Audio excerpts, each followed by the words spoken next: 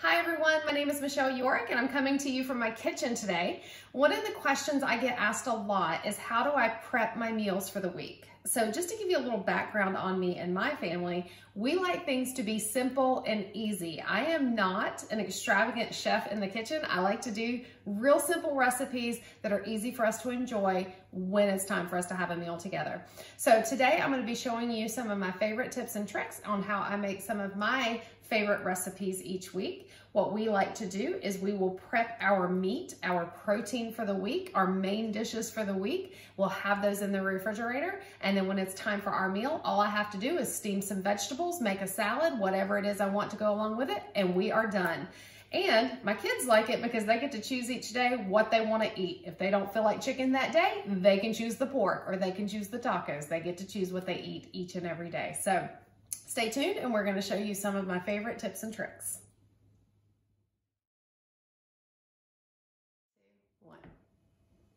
Well, first up, I'm going to show you one of my favorite tools in the kitchen, and that is my air fryer. So yours may look different than this one, but they all work the same, okay? So I'm going to show you how to grill chicken in your air fryer, and you can do batches of chicken, keep it in the fridge to have all week to put with a side of veggies, some rice, a salad, whatever it is you want to do. But this is one of our favorite ways to make our chicken.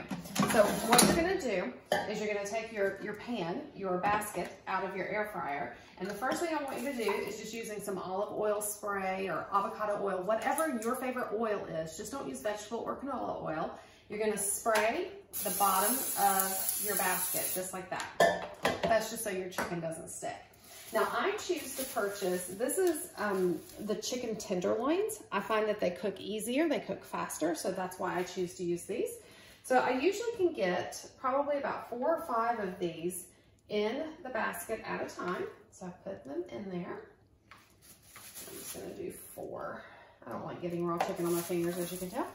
Then I use my olive oil spray again. I just spray the top of the chicken very lightly, and then I choose a dry rub or a seasoning.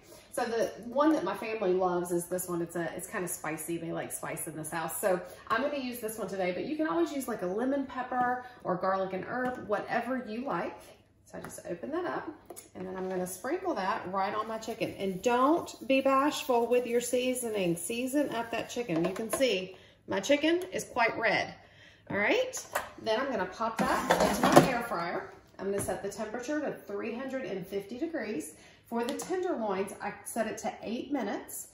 When it dings, I take the pan out, I flip it over, put the oil on there again and the seasonings, and do it for another 8 minutes, and they come out perfectly. So I'm going to turn this on, and there we go. We just wait for it to ding.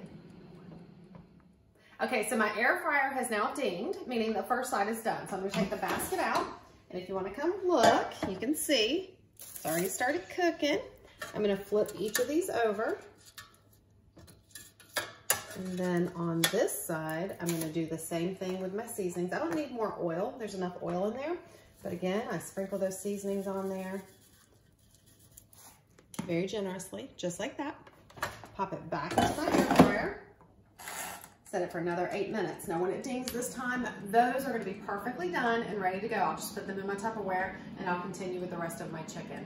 Now other ways we use the air fryer is we use it to hard boil our eggs. So that's something that tends to shock people that you can do that, but you can put your eggs in here. So 12 eggs, set it to 250 degrees for 17 minutes. Take it out immediately and put it into an ice bath, and they are perfect every single time. We also use it to make healthy French fries. My kids love to have French fries with a burger or something like that. So I'll buy little yellow gold potatoes.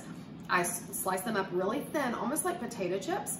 I soak them in some water for a bit just to kind of soften them up.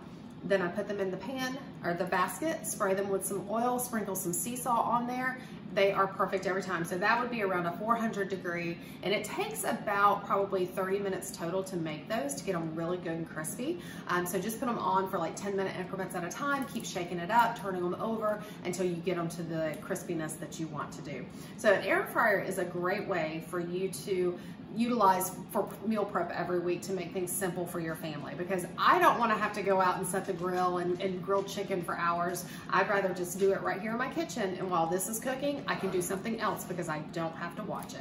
So thank you so much for tuning in and learning more about meal prep. If you have questions about ways you can prep meals for your family, don't hesitate to reach out to me. Contact me on my website or through email, however you would like to do that, and I will take some time to definitely share some more tips and tricks with you.